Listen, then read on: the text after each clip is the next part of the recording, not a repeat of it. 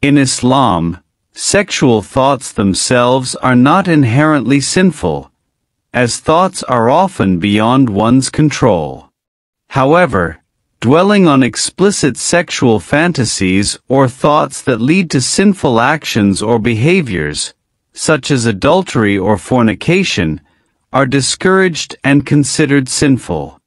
Muslims are encouraged to redirect their thoughts towards more wholesome and productive endeavors and to seek protection from such thoughts through prayer and mindfulness. Title: Understanding Sexual Thoughts in Islam. Guidance and Perspective.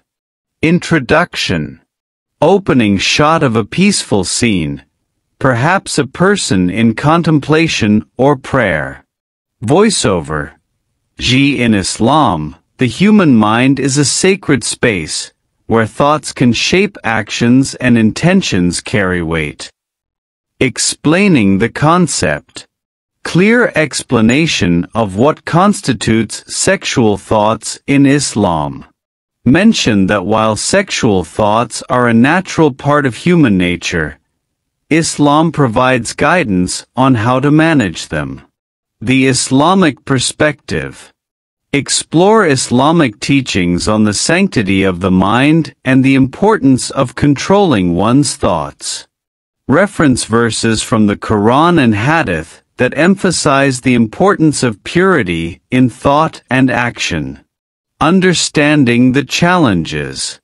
Acknowledge the difficulty of controlling thoughts, especially in a world saturated with sexualized imagery and messages.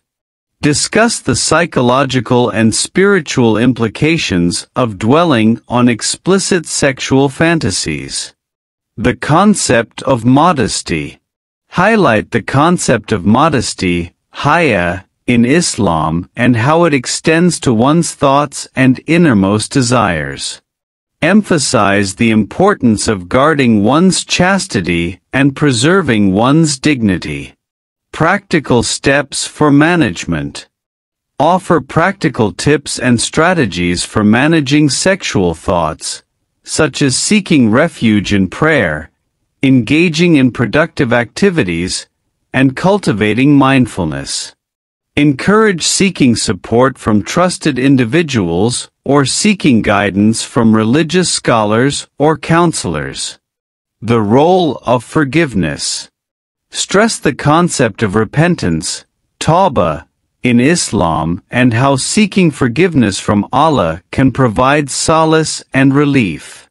Remind viewers that Allah is compassionate and forgiving, and that sincere repentance can lead to spiritual growth and purification. Conclusion. Conclude with a message of hope and encouragement, reminding viewers that managing sexual thoughts is a journey requiring patience, self-reflection, and reliance on faith. Closing shot of the peaceful scene from the beginning, symbolizing inner peace and contentment. Voiceover. In the journey of self-discovery and spiritual growth, managing sexual thoughts is a challenge that many face.